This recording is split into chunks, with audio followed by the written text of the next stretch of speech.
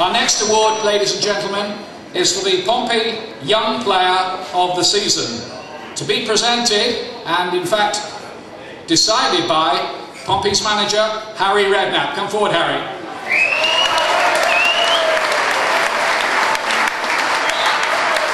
Once again, the answer is in the envelope. I'll let Harry open it. I think he knows the answer anyway. Yeah, I should know it. I did pick him. So the winner is Marc Wilson. Not many of you probably know Marc. He's a young Irish lad who, I think I first saw him play when he was about 13, 14. I went over to Ireland and he played a club called Lisbon Boys Club. And he was only a tiny little lad, and I was worried about him. He was so small, I thought he was frail. I met his dad and his brother, who were both great big guys, and Marc's grown up to be seen now about 6'3", 6'4".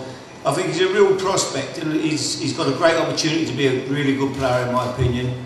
Most of you haven't seen him up until now, but I think you might get a chance very shortly. He's a good player.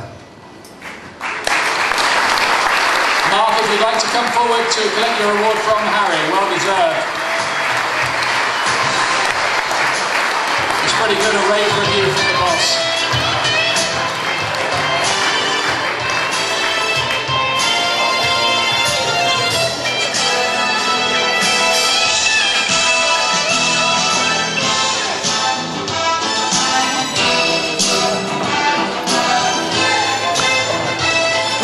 Let's have a quick word with Marc.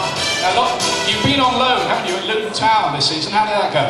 Yeah, it went well. I didn't play as much games as I wanted to, but still happy to get out on loan and play some football.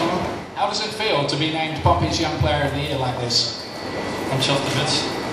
Can't describe it any other way. And the manager had an awful lot of nice things to say about you there. That's always good. That big chance, how frustrating is it? Because it's difficult, isn't it, these days, for a young player to come through at a club and make it into a Premier League side. Is it hard, waiting? What's your attitude to it? My attitude towards it is just got to work hard and do the best I can do, you know. Hopefully I'll get a chance. Well, as Harry said, that chance might be coming quite soon. Well done. Marc Wilson, Young Player of the Year. Thank you, Harry.